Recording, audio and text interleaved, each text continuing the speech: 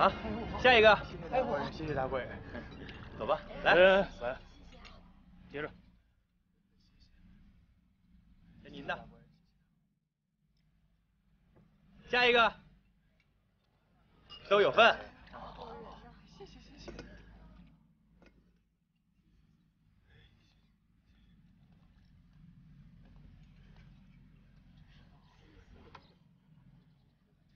大贵，这哪是天灾，简直就是人祸。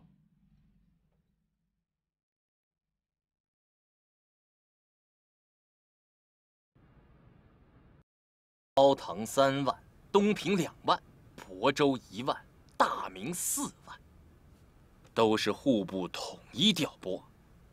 可时至今日，本府连1两银子都没见到。柴庄主若是不信，尽可以去问户部。你以为我不敢？哼！唉。 柴庄主手眼通天，面圣亦非难事。可本府若有半字虚言，人头纳上。站住！站住！撤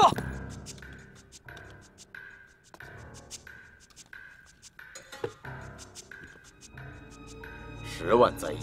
说丢就丢，你怎么向圣上交代？怎么向沧州百姓交代？州铺、医馆都已建成，你却分文不出，你说我该怎么办？柴庄主救济灾民，本府没齿难忘。那灾银呢？定当全力调查。哼，去哪儿查？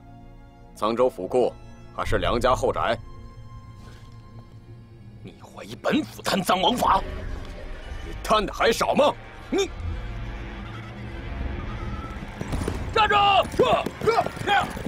站住！撤！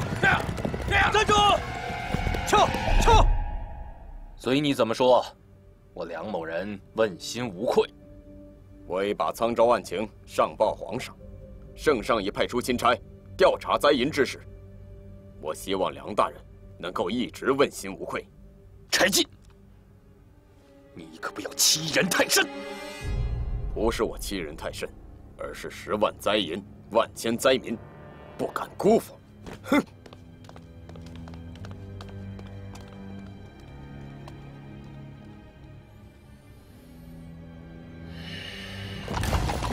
站住！站住！撤！站住！站住！哎！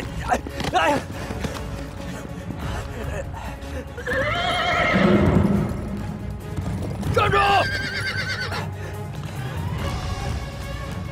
站住！别跑！撤！撤！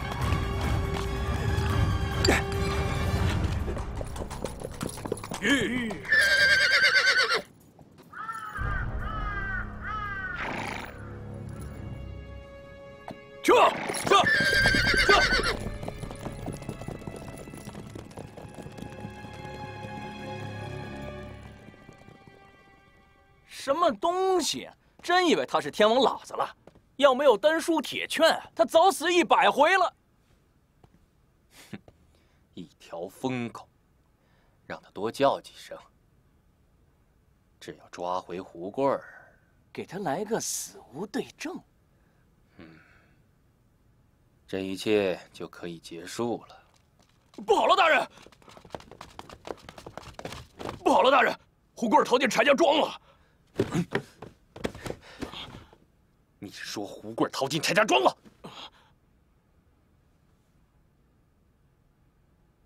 你回来干什么？大人！大人饶命！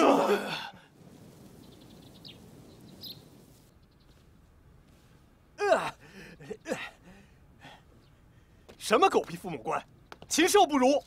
往上数3代，祖坟都臭着800里。亏我跟他10年，竟然没认清这是个无耻之徒，真是瞎了我这双眼。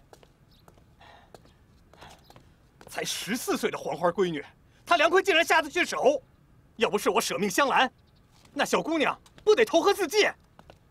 哎，就因为这个，她竟然要杀我！这就是你被梁坤追杀的理由？前因后果一字不差。你以为我会信？哎，如果我有半字虚言，叫我胡贵人头落地。哼，胡先生不愧是梁大人的心腹，就连装疯卖傻、搪瓷抵赖都有一套路数。庄主，启禀庄主，梁坤梁大人求见。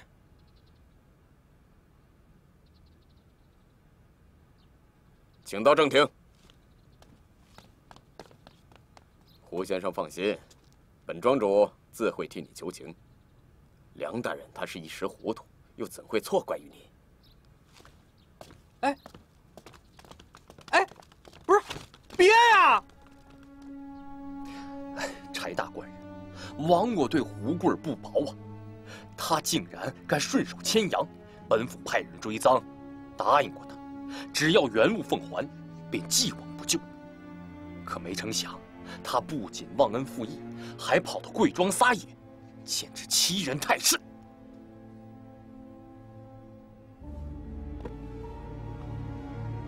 柴庄主尽可放心，本府一定严惩了胡贵，替沧州百姓出这口气。恐怕要让你失望了。怎讲？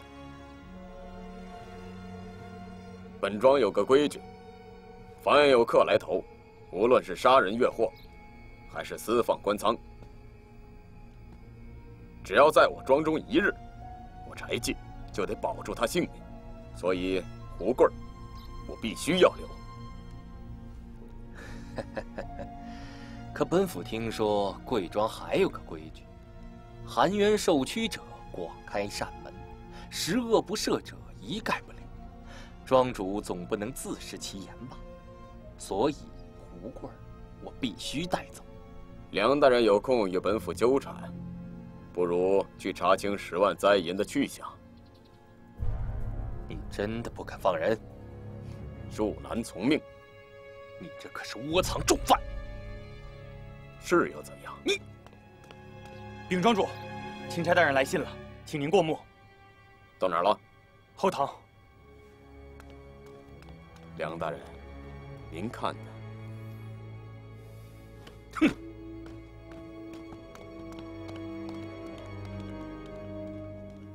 胡某对天发誓，若有半字虚言，天打五雷轰！柴庄主，如果你还是不信胡某的清白，胡某愿以死明志。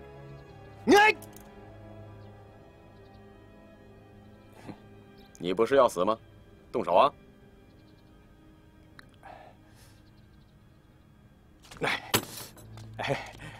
柴庄主，你可千万不能相信梁坤这狗官的话。这狗官心肠狠毒，他想置我于死地啊！明知他是狗官，你还狼狈为奸，这不是小人无知。常言道，不知者不怪，不知者不怪嘛！啊！无耻！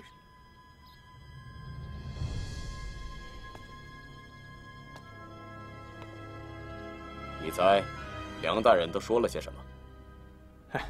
自然不会是什么好话，但也不是假话。这真真假假，庄主从何得知？10万灾银，岂能儿戏？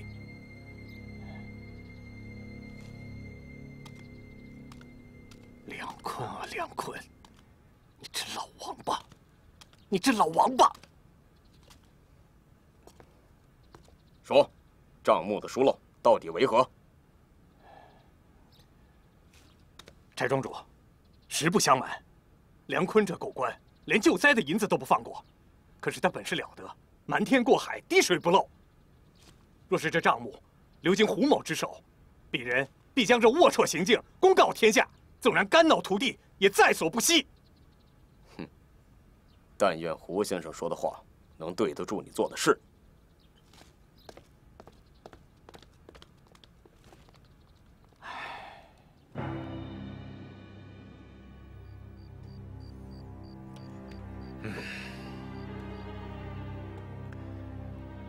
再因一案，胡贵难逃干系。此人胆小如鼠，绝不会自断后路。诸位尽可放心。如此说来，只要柴进稍动酷刑，他不得从实招来呀？一招不慎，满盘皆输。姓柴的攥住了胡贵，钦差一到，我等性命难保啊！是啊，如此重要之人，怎能让他逃进柴家庄？梁大人，你也太大意了。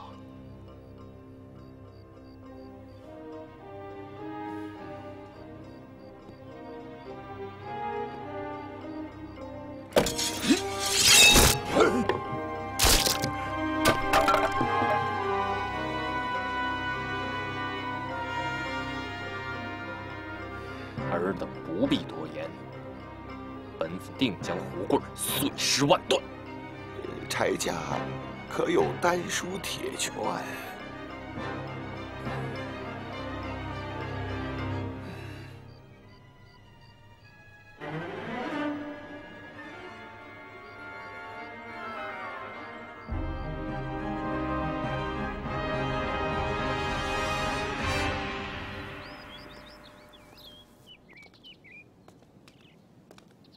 庄主，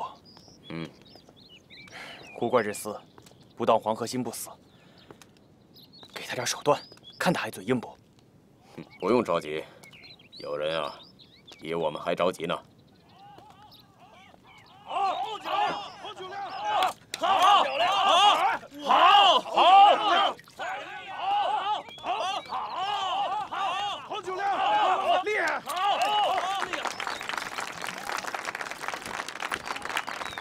快看，喝了好几坛了。这位兄弟倒是有些面生啊。您指的是秦月吧？2天前投奔到咱们庄子里，他说是登州的烈火，看不惯当地保正欺男霸女，一刀砍了那保正，逃到此地。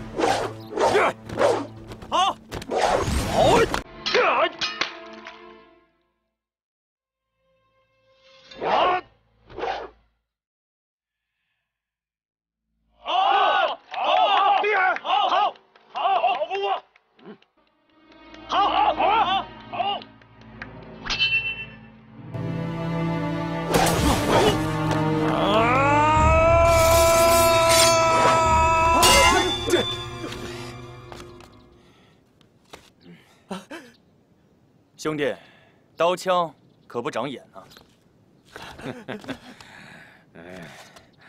玩玩而已。这万一失手，谁也不好看。我自有分寸。果真有分寸？你这是有分寸吗？柴宁，打打闹闹不当真，兄弟们，请自便。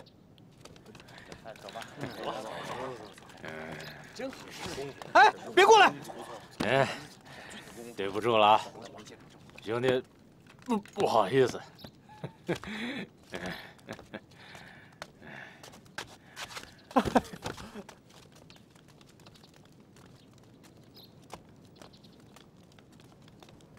哎，这位兄弟，这舞剑之人可是真醉？大官人，这个秦月好像是喝醉了，可看现在又不像喝醉了。官人，这人呐，可是好酒量。哎，好酒量，那他还差点失手伤了胡贵儿。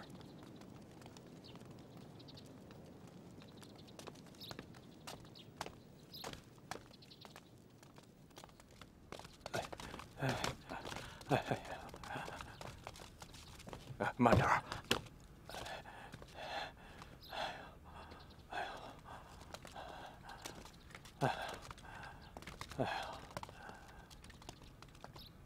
你怎么样？柴大官人，胡某可是差点就没命了。我这是刚出狼窝又入虎口啊！我可是把这条贱命托付给柴大官人了。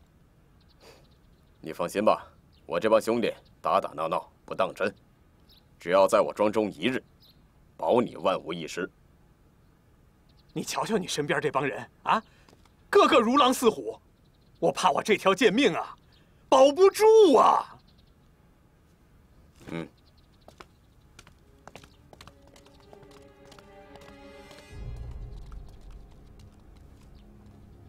胡先生风声鹤唳，草木皆兵，恐怕是心怀鬼胎吧？这怎么可能呢？灾隐一案已传遍东京，圣上龙颜震怒，派下钦差彻查。真相大白之际，涉案之人一个也跑不了。胡先生说自己和梁坤有仇，与此案无关。哼，我信，那梁坤可不信，钦差更不会信。到那时，胡先生该见的，可就是大理寺的丧门钉和剐肋刀了。柴进步步紧逼，容不得我们有喘息之机。让他去查。沧州府上上下下大小官员都有份，人人都有一把刀架在脖子上，我看你能查出什么来。此话不假。柴进此人一向居功自傲，眼里从来就没有我们。可虽说柴进他不足为惧，不过大人，您不得不提防另一个人呢。嗯，谁？我们的账房先生胡贵儿。倘若上面来查灾银的去处，那账房是避不开的所在。而胡贵儿此人胆小如鼠，经不起大的动静。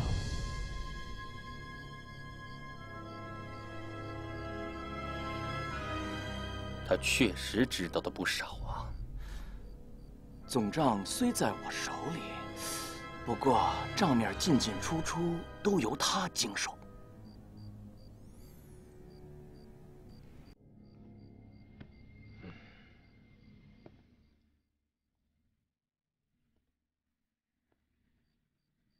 百密一疏啊，得想办法，这窟窿得补上。涉足宝居，不留痕迹。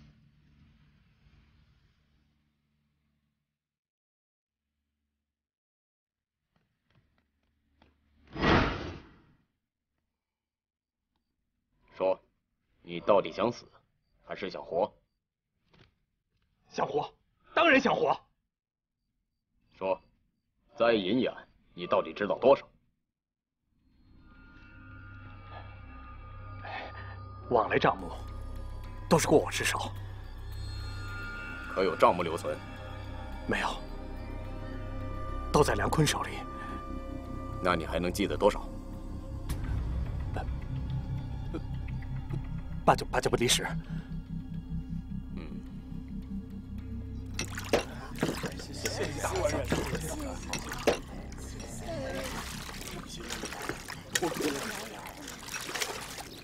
谢。站住！救命啊！救命啊！站住！让开！让开！你给我让开！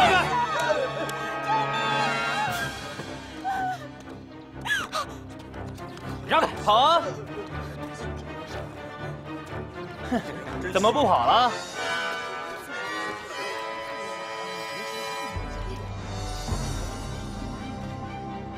跑啊！哎，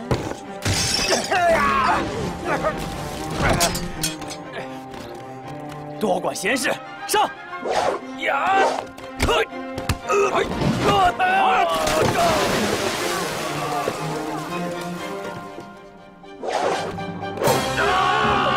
小心！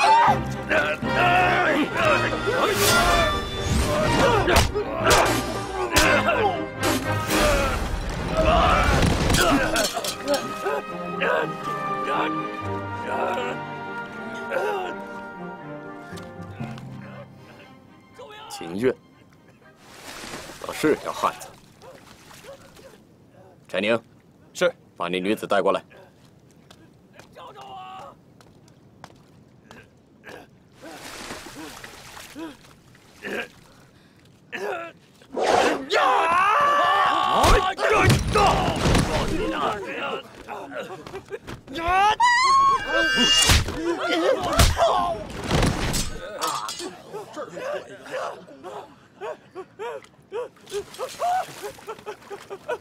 快点儿！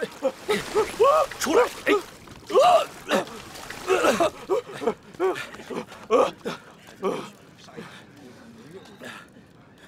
可怎么办？站！走走！跑了，走吧，看得救了。姑娘，跟我来。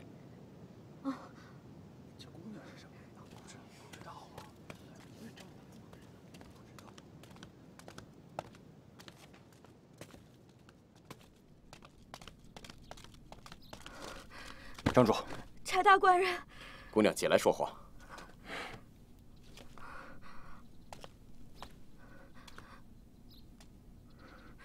姑娘，到底发生了什么事情？他们为什么要抓你？实不相瞒，小女子姓李名嫣，自幼父母双亡，前些日子被养父卖入青楼，我实在不甘为常，便偷跑出来。没想到被老鸨发现，便让这些打手抓我回去。我李岩就算血溅当场，也绝不让他们如愿。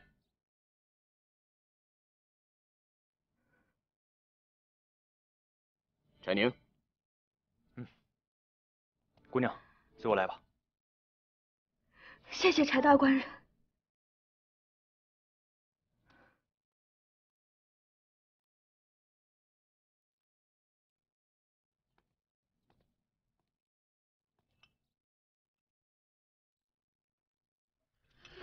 别急啊，都有啊！慢点。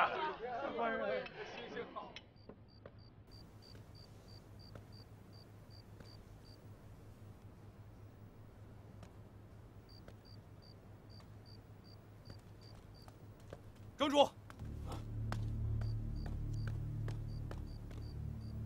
怎么样？有消息吗？没有查到秦越和梁坤有关的任何线索。对了，那个李嫣……哦，按您吩咐，已经查清了李嫣的底细。她所说句句属实。自幼父母双亡，半个月前被养父卖给了醉红楼，我也安排她暂住下院西厢房，充作庄中婢女。小心为上。遵命。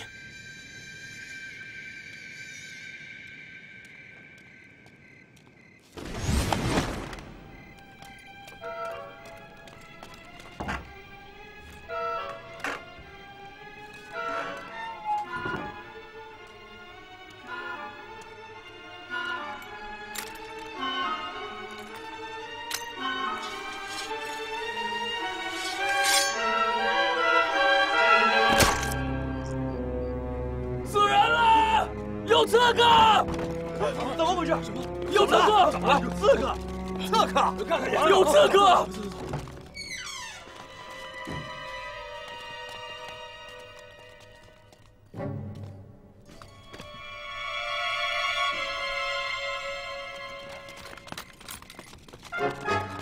大总管，您看，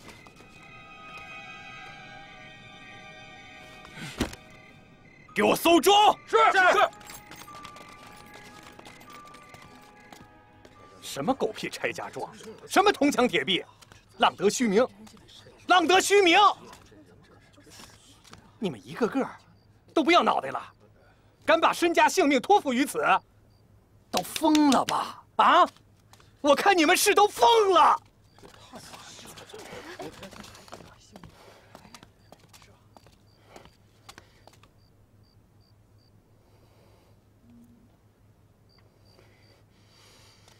抬出去。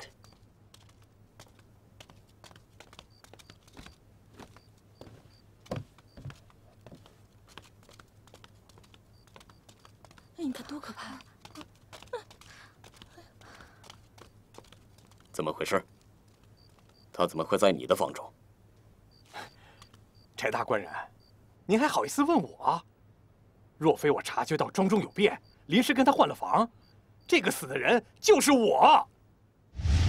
诸位有所不知啊，胡某这间屋子实在是太潮湿了，又恰巧胡某人又患有风湿，这晚上实在是难以入睡啊。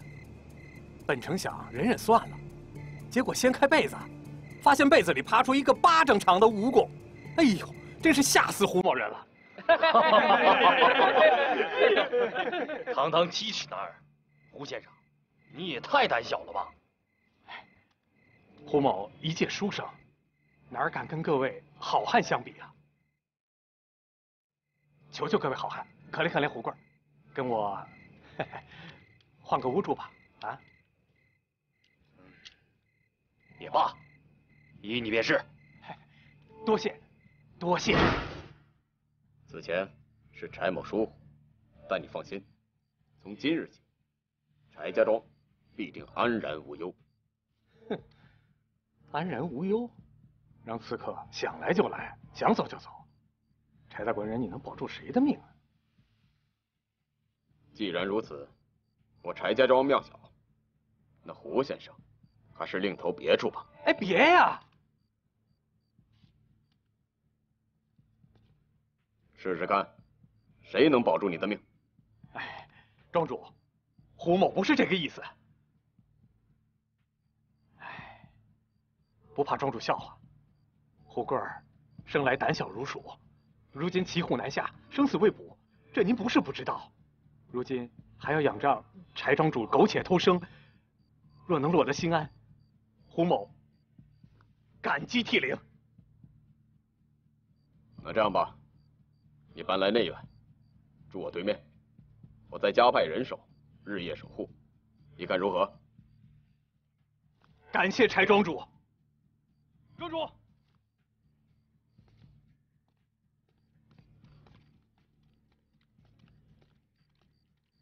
怎么样？除了那件睡衣，再无线索。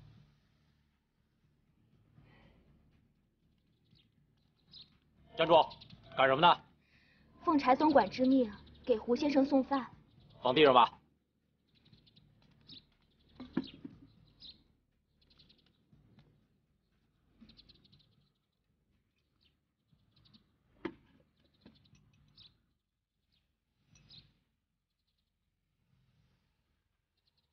送进去。你们走吧。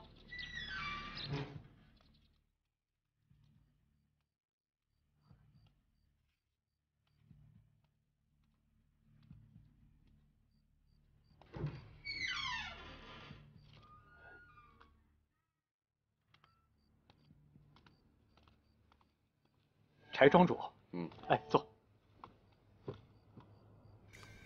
柴庄主深夜造访，有何贵干？自然是有要事相商。庄主请讲。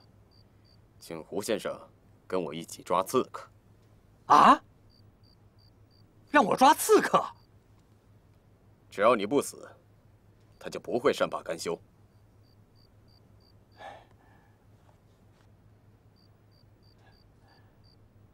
柴庄主的意思是拿我当诱饵？我不干。柴庄主，胡某的命只有一条，这岂能儿戏？你说刺客，依我看就是那秦越，你把他抓起来不就得了？无凭无据，岂能随便抓人？像这路货色，杀100次也不冤。要这么做，我跟那梁坤又有何区别？再者说，只有抓住真凶，攥住梁坤的把柄，才能彻底将他扳倒。这不也是你想看到的吗？那是你的事儿，与我无关。我只要活着见到钦差，我就谢天谢地了。胡先生是个聪明人，你应该知道，梁坤如果不死，钦差也救不了你的命。况且，刺客在暗，我们在明。为了除掉你，他会想尽一切办法，甚至玉石俱焚。到那时，恐怕悔之晚矣。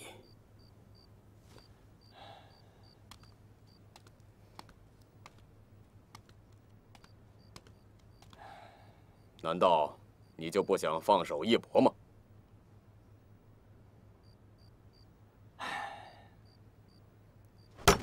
好，胡某豁出去了，就听柴庄主的。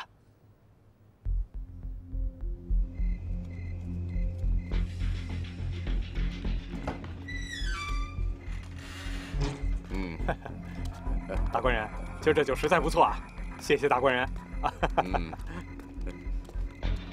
哎呦，大官人，您可是喝醉了啊？几杯薄酒，岂能让柴某喝醉？天大的笑话！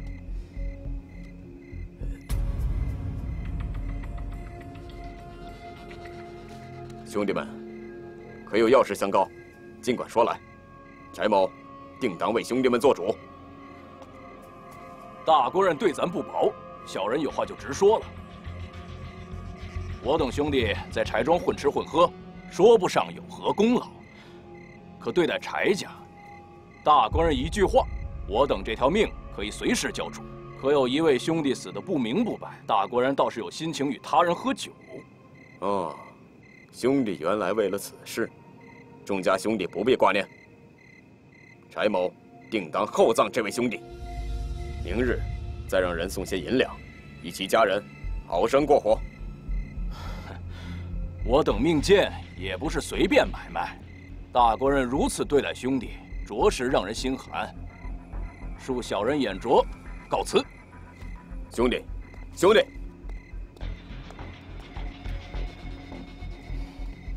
兄弟要走，柴某无法挽留。但凡留下他，柴某他日一定给他一个交代。既然大官人话已至此，我等还是留下吧。庄主，大事不好了！庄主，大事不好了！出什么事了？庄外急报说，钦差大人在回来的路上遇到了劫匪，危在旦夕。什么？如何是好？一波未平，一波又起呀！撤！兄弟们，快！一定要把钦差大人救出来！是。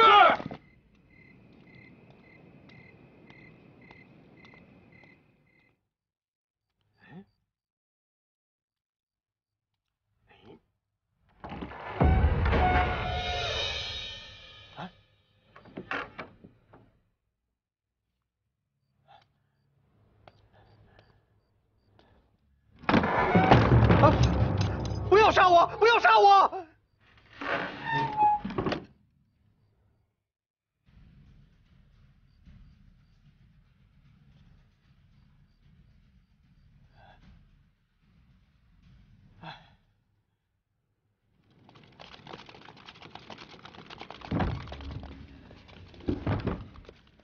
庄主，怎么样？一切都已安排妥当，只等他来了。记住，抓活的。是。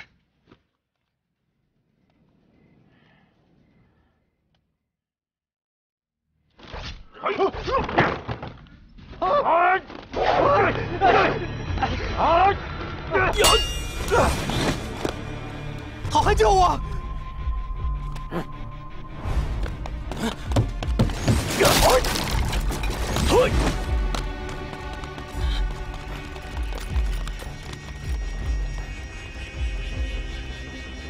姓秦的，把他放下！狗贼，终于现形了！上！呀！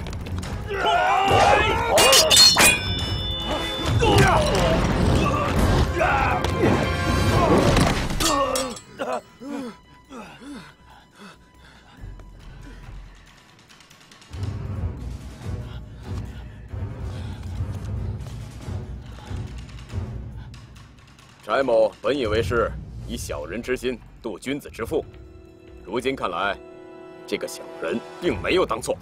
快动手吧！你杀我兄弟，今天我就替阎王爷收了你！哼，就凭你，收手吧！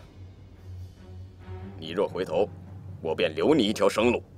哼，这条路早已到头。来吧！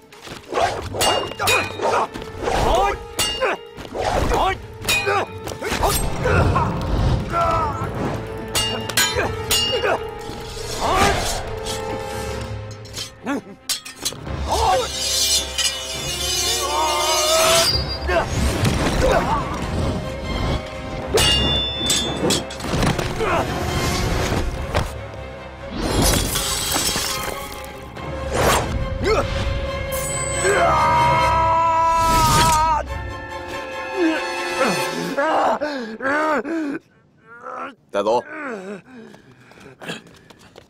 起来，老实点。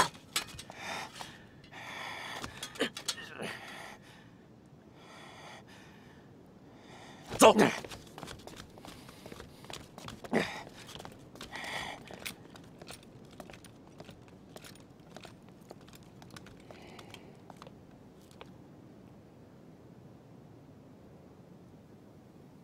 可惜了，一条汉子，却走上了邪路。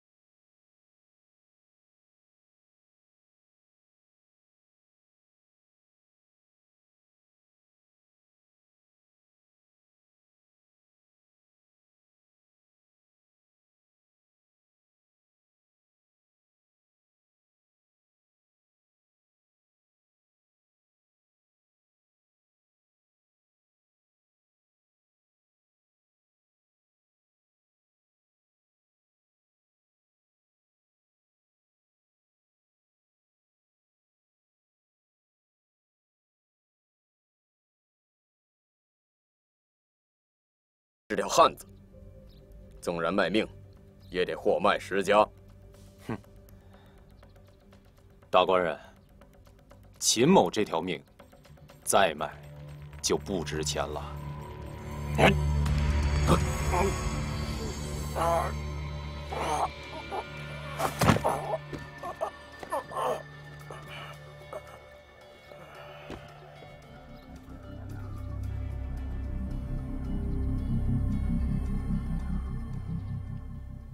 事到如今，柴进无话可说，我只想提醒梁大人，多行不义必自毙。待钦差大人到来之日，便是你身败名裂之时。别忘了，胡棍可攥在我的手里。庄主所言，本官不懂。来人呐，抬下去。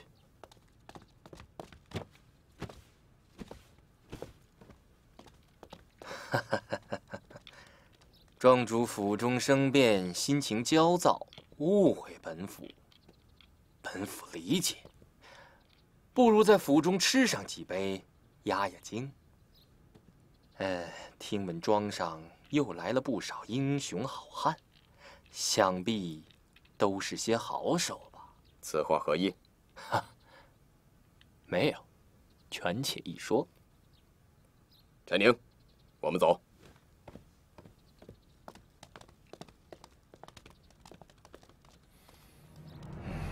庄主，出什么事儿了？梁坤有恃无恐，事出反常必有妖。你是说凶手另有其人？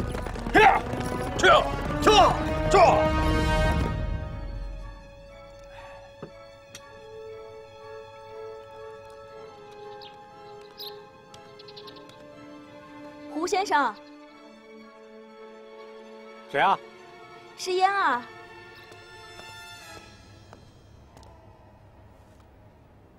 什么事儿啊？嫣儿受大总管嘱托，给胡先生送些酒水点心。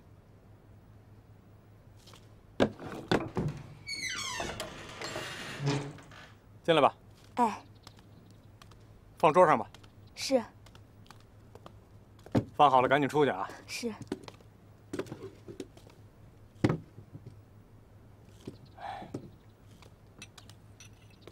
一天到晚除了吃就是喝，还不如送些金银财宝。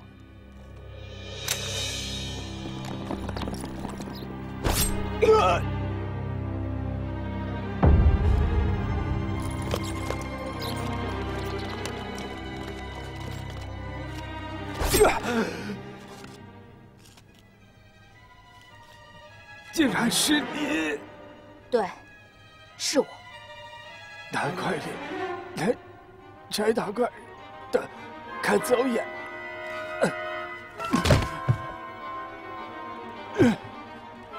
吴先生，吴先生，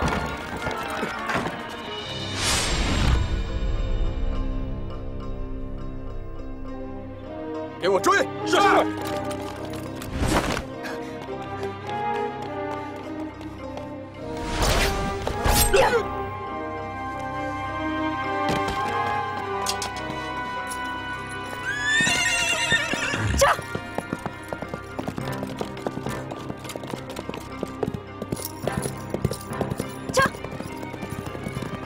凶手必定回梁府复命，我们抄小路拦截。撤！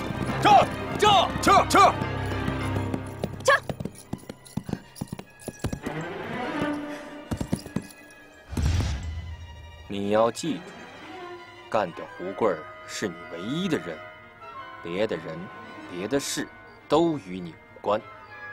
秦越能做到的，你也能做到；秦越做不到的，你也得做到。是，大人。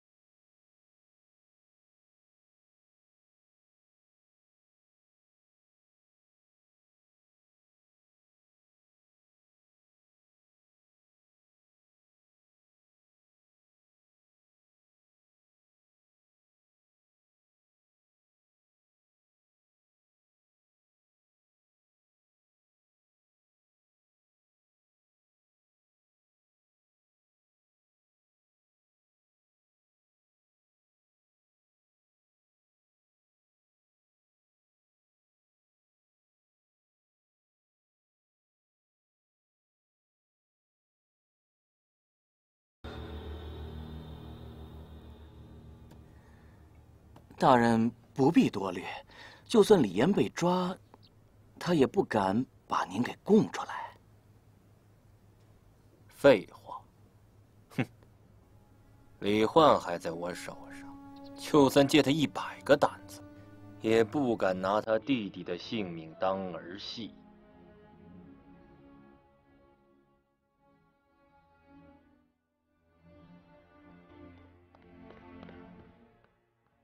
庄主，有消息了。说，据老鸨所言，李岩刚进醉红楼时，有个10岁左右的男童来看过他。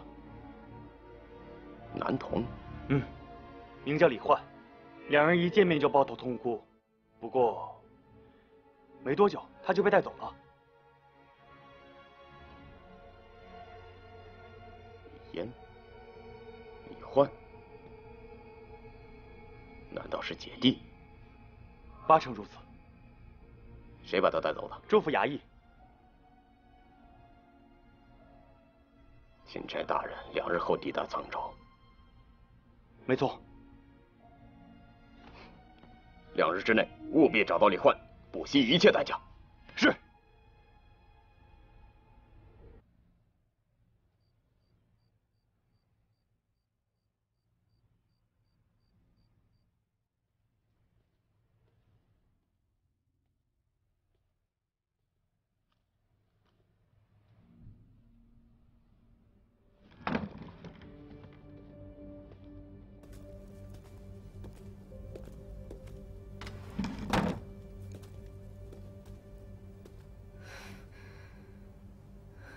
怎么，想亲自动手啊？你可有个叫李焕的兄弟？你把他怎么了？在民流离失所，皆因梁坤为一己之私，贪赃枉法，你却为虎作伥，罪不容诛。你到底把他怎么了？为了让你忠心卖命，梁坤将他扣为人质。如今，你想以死谢罪，真的以为梁坤会放过你弟弟？会。大人答应过，一定会将他抚养成人。真的就相信梁坤？柴宁，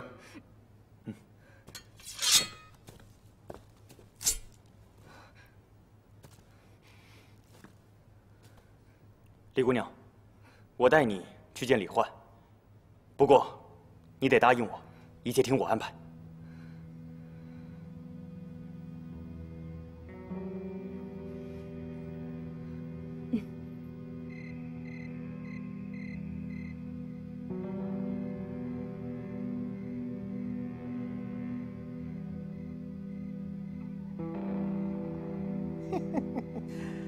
粉妆玉器呀！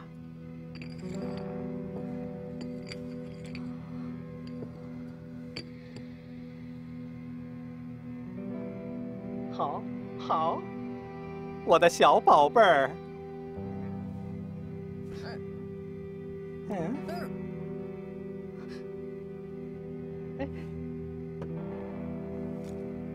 别乱动，乖乖听话。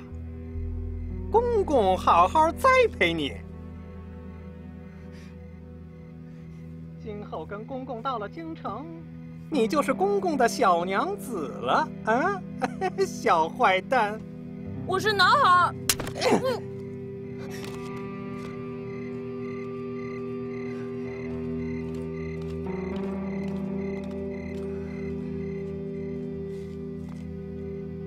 公公说什么就是什么。梁坤答应把你送给我当娘子了，胆敢不听话，你姐姐的命就别想要了。你老老实实在这等着公公来接你。哎呀，过来。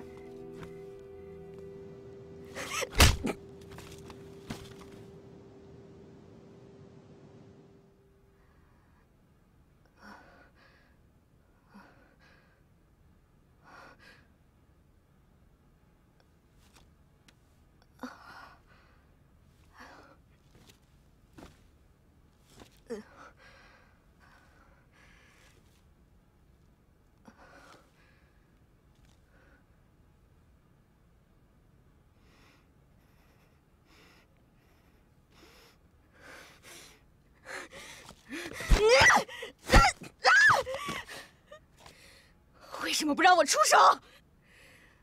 眼睁睁看我弟弟受那般屈辱，你还是男人吗？我们怎么样也没有把握带一个小孩从一群高手中全身而退。你呢？你是想让你弟弟活呢，还是想让他送死？梁坤曾经受过李公公的恩惠，他知道李公公好这口，故而将李焕送给李公公。李公公不久将接李焕入宫，同时，也好让你姐弟俩互相牵制。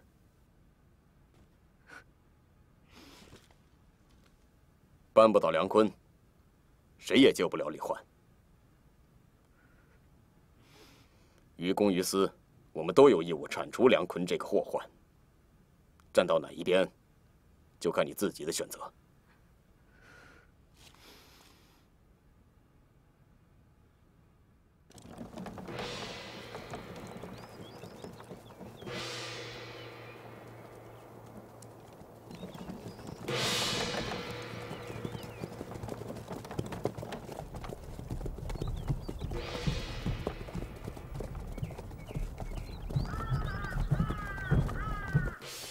钦差大人来了。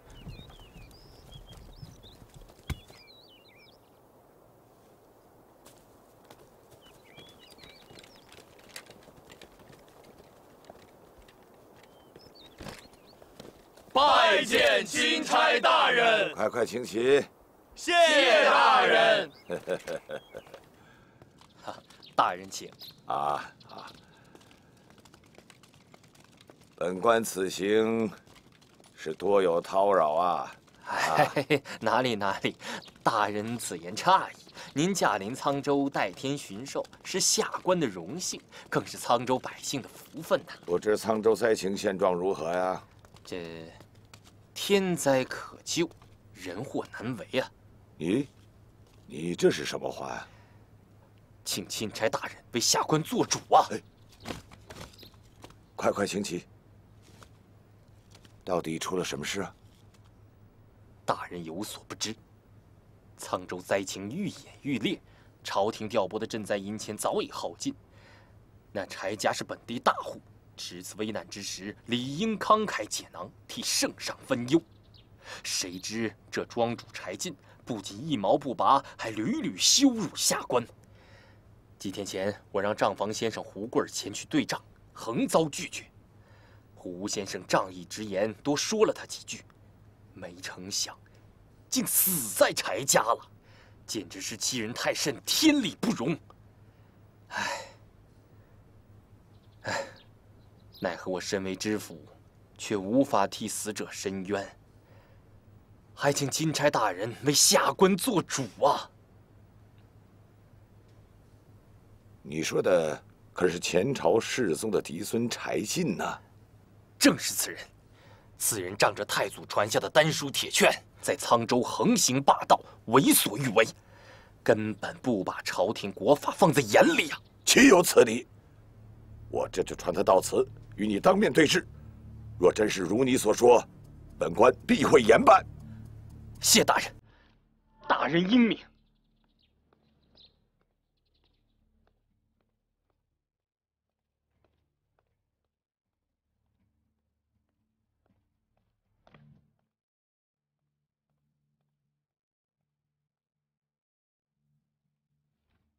参见钦差大人。免礼。大人来得正好，柴进有下情回禀。但说无妨。柴某要告知府梁坤，身为沧州父母官，不思为民请命，却做尽藏污纳垢之事，将朝廷拨下的灾银贪污殆尽，罪不容诛。柴进，你血口喷人！大人，您瞧瞧，我可什么话都没说，他却倒打一耙，恶人先告状，下官真是冤枉啊！本官奉旨到此，正是为了调查灾银的去向。既然你说梁大人贪赃枉法，可有什么真凭实据啊？证据早已被梁坤销毁，柴某无能为力。柴进，无凭无据就不要信口开河。梁坤，你敢对天发誓吗？10万灾银，可有1分1厘落到灾民手中。若说真凭实据，沧州城几10万百姓都可以作证。你敢和他们对峙吗？哎，柴庄主言重了。梁大人身为益州之主，怎会拿百姓的生死当儿戏？大人不知，此前沧州府账房胡贵被梁坤追杀，无路可去，投我庄上。柴某本想让他出面指证，谁知梁坤竟派来杀手将其杀害。现如今，柴进别无所求，指望梁大人大发慈悲，将灾银如数退还，拯救黎民苍生。大人，下官早已将灾银散尽，问心无愧。您可千万别信他一面之词。柴进为富不仁，对下官不满，借机生事，甚至将我派去对账的胡贵活活害死。这都是为了污蔑下官。如今事发，他一无凭二无据，竟敢公然诋毁朝廷命官，其心可诛，按律当斩。你混蛋！放肆！柴进，你看清楚了，这是沧州府公堂，岂容你随便放肆？柴进无意冒犯，请大人息怒。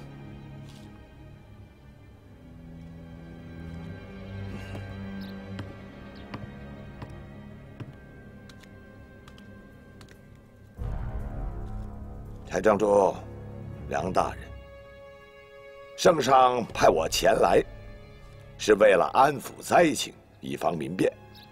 身为地方官绅，理应一片公心，为民请命，为朝廷分忧。纵然有私人恩怨，也需顾全大局，摒弃闲言，何必要闹得如此水火不容呢？大人，柴进所言句句属实，请大人明察。目前沧州府银钱短缺，当务之急，还请柴庄主继续施粥救人。梁大人则需要安顿好灾民的住处，以防流民滋事，再出祸乱。不知二位意下如何啊？全凭大人做主。柴庄主呢？为了沧州百姓，柴某万死不辞。好，既然如此，柴某先行告辞。请便。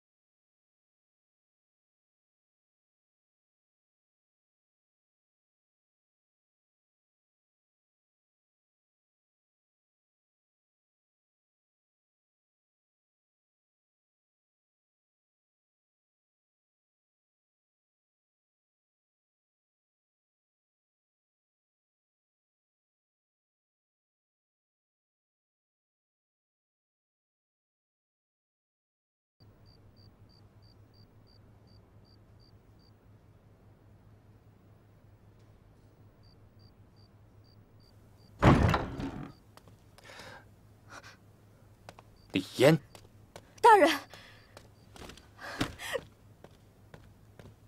哎，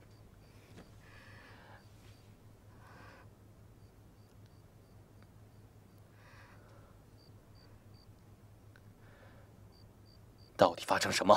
怎么弄成这样？燕儿杀掉胡贵后，本想趁乱逃脱，没想到却中了柴进的埋伏。求死不得，被他生擒，是燕儿无能，辜负了大人重托。起来再说。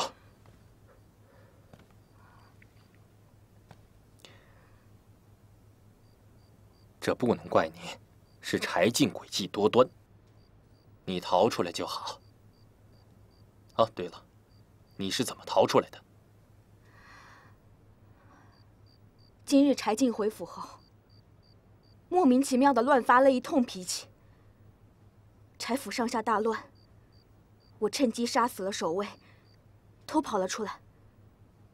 柴进想从我口中逼问出大人的计划，但燕儿守口如瓶，请大人放心。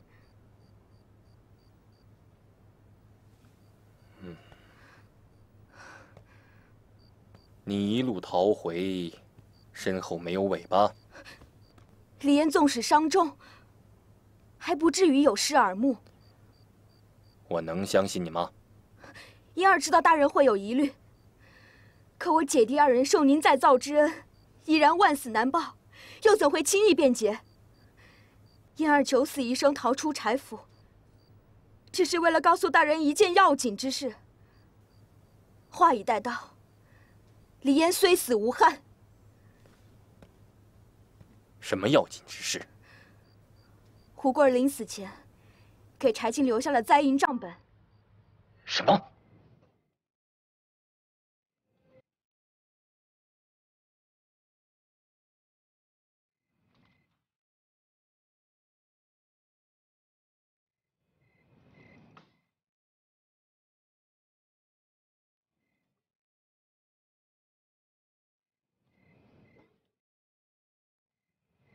没事，你们的梁大人去多久了？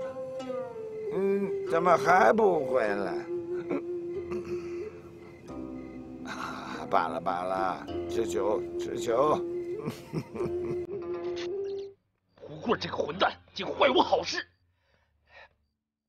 千算万算，就是没想到他竟然抄录了账本。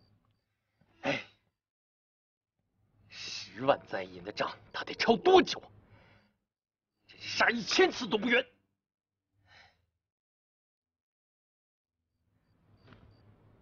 你所言属实？绝无半字虚假。燕儿离开之前，本想夺回账本，奈何身负重伤，对方又人多势众，燕儿用暗器伤了柴进，便只能择路而逃。请大人责罚。你已尽力，本府又怎会责罚于你？大人，燕儿还有一计，不知当讲不当讲？讲。我带人潜入柴府，杀他个措手不及。柴进已经受伤，不足为虑，不如将他攥在手中，账本手到擒来。不知您意下如何？如此紧要关头，你若不能全身而退，本府可会受尽牵连。要么事成，要么身死。李嫣绝不辜负大人。代理换。姐姐，晃儿，晃儿。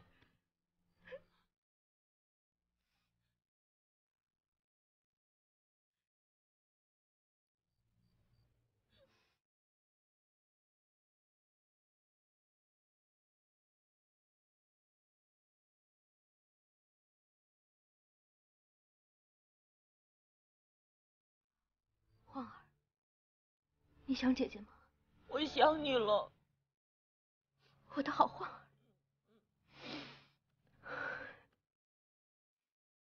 让我再看看你，姐姐。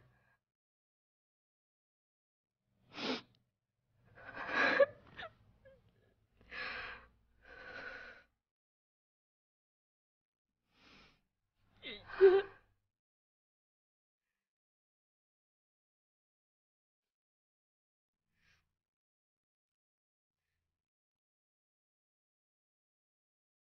姐姐，带走。晃儿。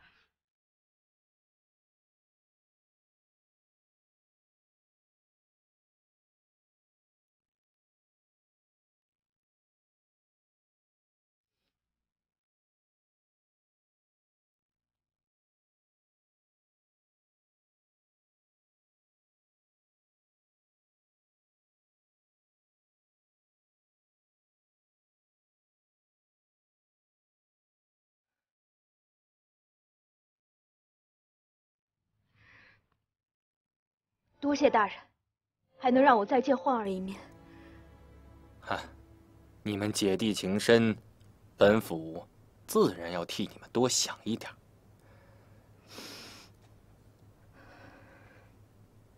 李嫣，在。你即刻带人潜入柴府，务必抓住柴进，逼他交出账本。如若失败，李嫣以死相报。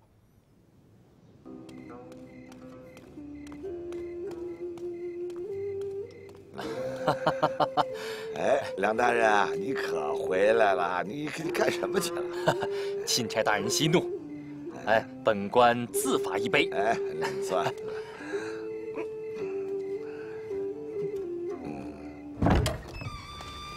走。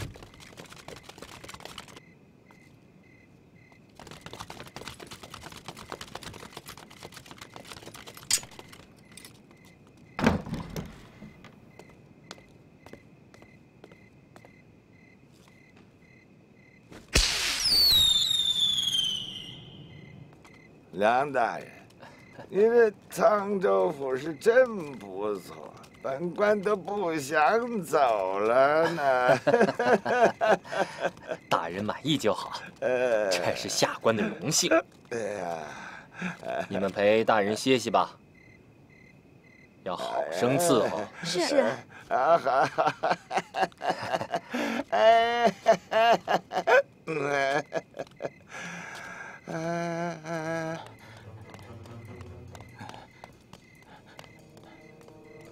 大人，怎么样？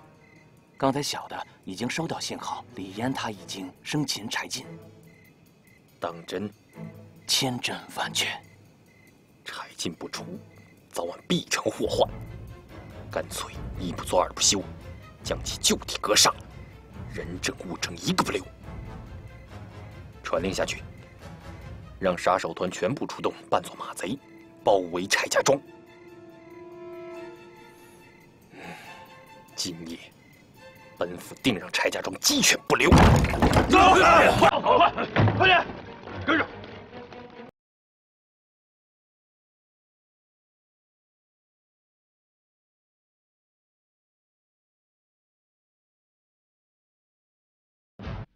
大人，柴进已拿获，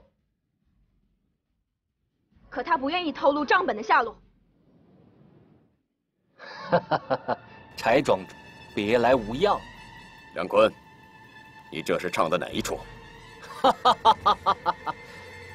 柴进，本府这次可不想陪你玩了。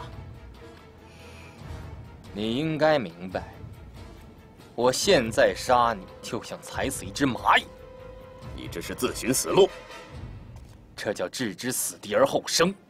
梁坤，杀我容易，可掩盖你的弥天大罪难。柴家庄遭马贼洗劫，柴庄主为保护庄中老幼死于乱战，马贼放火烧庄，毁尸灭迹，片瓦不存。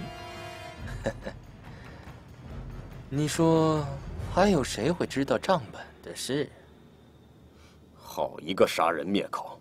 钦差大人面前，你又如何自圆其说？哼，只可惜他什么也看不到。动手！慢！既然横竖都是死，柴进要死个明白。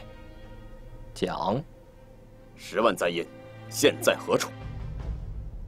府县上下人人有份。为什么非要杀了胡贵儿？匹夫无罪，怀璧其罪。他知道的事情太多了。如今沧州城内遍地灾民，难道你就坐视不管吗？柴庄主生前遗言，愿将万贯家财散与灾民。本府定当树碑立传，让你名垂青史。你话已至此，不必多说。本府这就送你上路。梁坤，休得猖狂！你的死期到了，把他们围起来！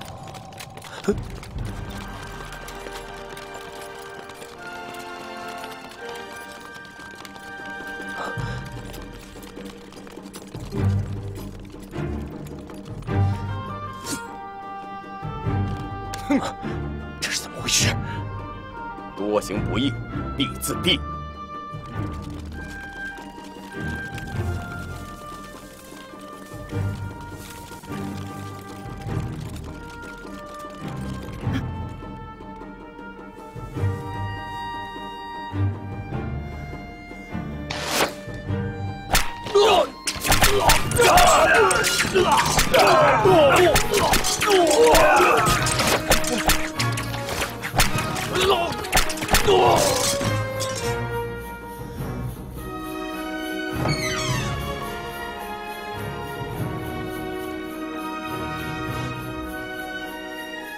发现好。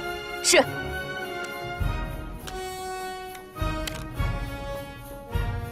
苦心栽培你10几年，没想到你也背叛我，你也背叛我。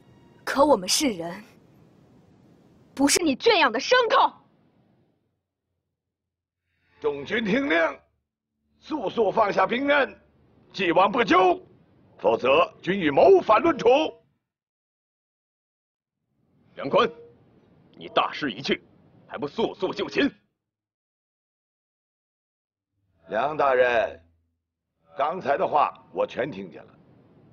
你若愿意俯首认罪，我会禀明圣上，留你一个全尸。大人，我是被柴进逼急了，才说的气话。什么账本，根本就是子虚乌有。他找人随便抄写几页，怎可当真呢？没有真凭实据，用这种东西定我的罪，我梁某不服。带上来，走。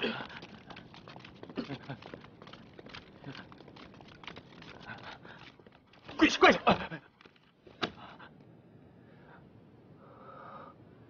你不是要证据吗？你的师爷专程给我送过来了。你个没用的东西，我要宰了你！大人饶命，卑职冤枉。方才有府兵向我汇报，说您中计被捕，必须用账本来换您性命。卑职担心您有个3长2短，只能唯命是从。没成想，走到半路就被他们抓住了。成事不足，败事有余。梁大人，实话告诉你，胡贵手中根本没有账本，一切都是为了请君入瓮，等你作茧自缚。好啊，原来你们2个早就商量好了给我下套。好，好，今天就算要死，我也要死个明白。说得好。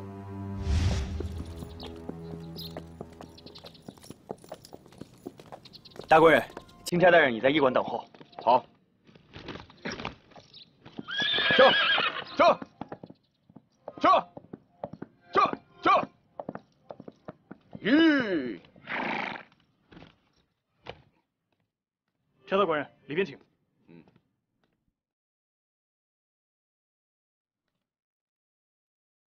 钦差大人，柴庄的属件。拜见钦差大人。免礼。翟英跟胡贵一事进展如何啊？回钦差大人，胡贵已死，柴进现在毫无证据。柴庄主，不是本官不想帮你，可你拿不出证据，着实难判。到时候你就是诬陷朝廷命官，只会越查越乱。大人，胡贵生前曾跟我提过，梁坤手中有10万簪银的往来账目，足以为据。现在胡贵虽死，但是我希望大人能给我一次机会。只要有大人配合，柴进定能让梁坤露出真面目。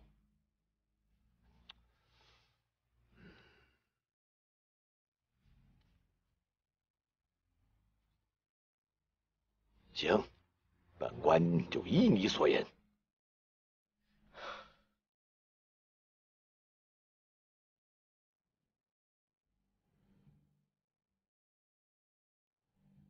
众人听令！杀光他们，才有活路。给我杀！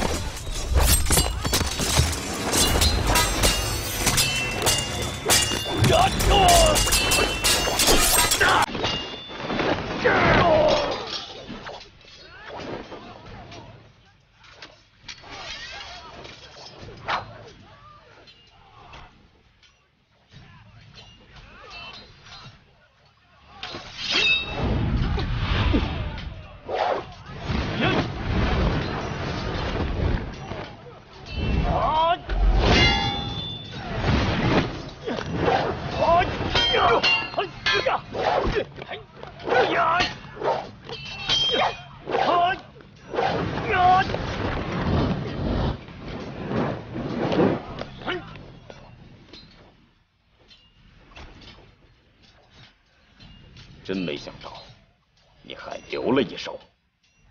哼，我梁坤在官场上一步一步走到今天，岂是你柴进可以想象？还有你，你的武功是我教的，竟然还敢在我面前卖弄！哼！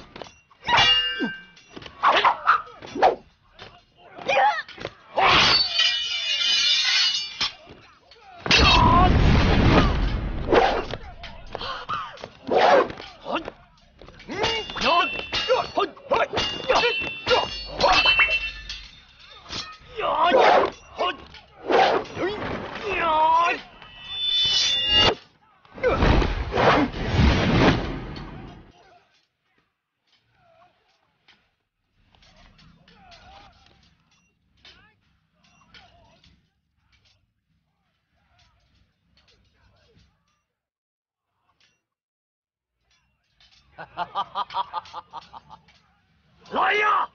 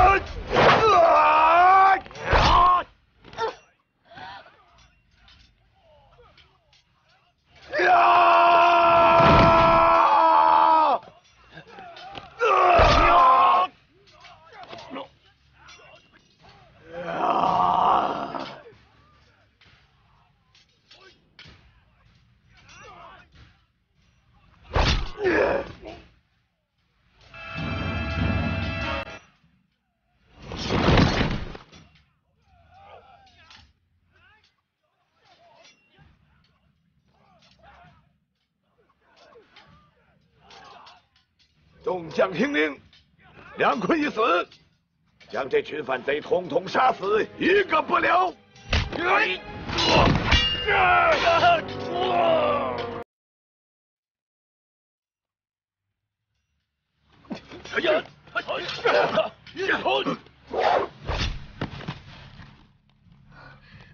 呀！官人，梁坤已经到了。柴庄主，我帮你一回，你当还我。别忘了，你答应过我的事。相信我。